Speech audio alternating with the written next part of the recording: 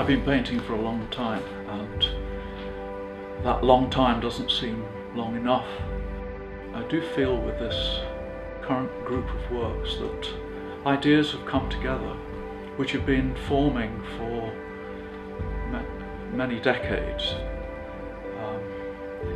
and I've stumbled towards these themes through various windows, and I'm therefore very excited about what's happening. One of the things I'm excited about is that I've begun to paint trusting in an intuitive relationship to the world that I'm interested in, and the paintings at the same time. And what it has meant is that I've allowed things to happen which 20 years ago I would never have allowed to happen. I've left things to themselves to develop, and in the way that things in nature left to themselves develop and grow. So that the works, the drawings, the collages, the paintings are free to develop in the way that they want to develop.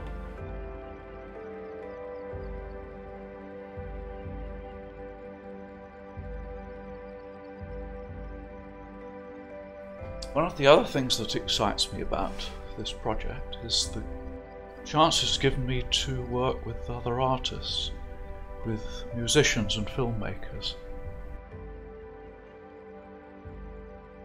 A few years ago I met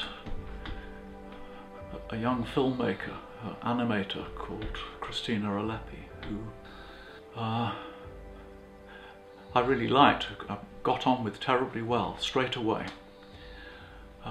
And we seemed to speak in the same language about the essence of what we both thought a film or a painting should be. And she did a remarkable little short animation in which she deconstructed an earlier painting and took out the rhythms and marks and elements of language and letter and sign from my painting and layered it up into an animated film. And she's expressed interest also in this bigger project in order to begin to make film which is also multi-layered and is not just a series of static shots linked together by action, but is in fact action, is in fact related to the title, When Men and Mountains Meet.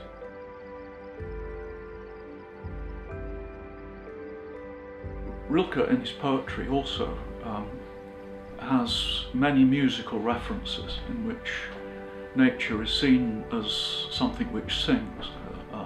Nature is seen as something which dances, that in its animation is profoundly vigorous, and from an interest in music it seemed a good idea to think about relating music to these themes also. I come across in recent years a band called North Atlantic Oscillation, who are an electronica group of musicians whose music, I think, taps into the, I don't know how to describe it, but the substructure of nature. You know, those whistles and scrapes and sounds and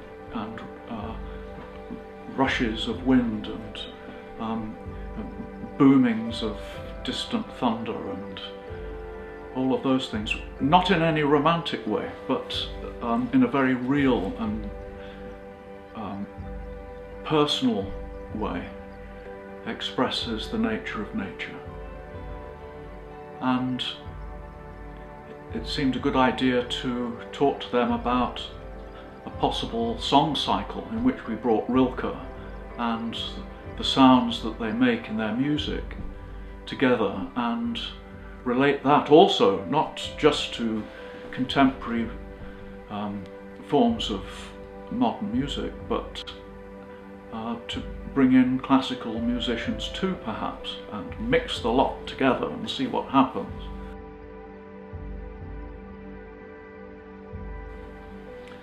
Came across an essay by Rilke some years ago in which he talked about this same relationship of man to nature, where he said he was walking down a lane and happened to lean against a tree, and he had a deep metaphysical sensation of the tree enfolding him and engaging with him,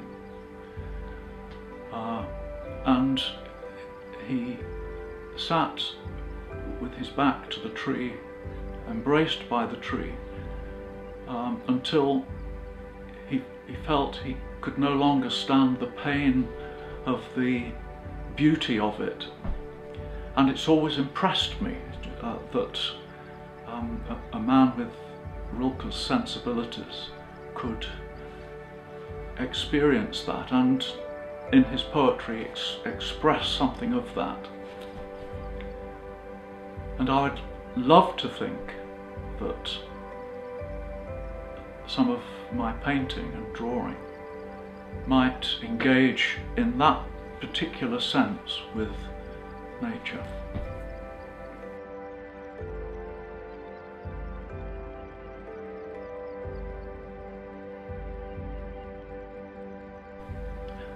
The title of